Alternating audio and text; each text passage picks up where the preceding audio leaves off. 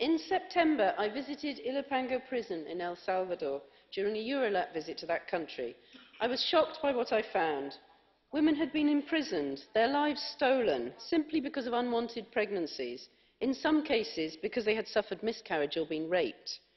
Gender-based violence is a major problem in El Salvador, where a woman is sexually assaulted every 3 hours, and rape and incest often result in unwanted pregnancies.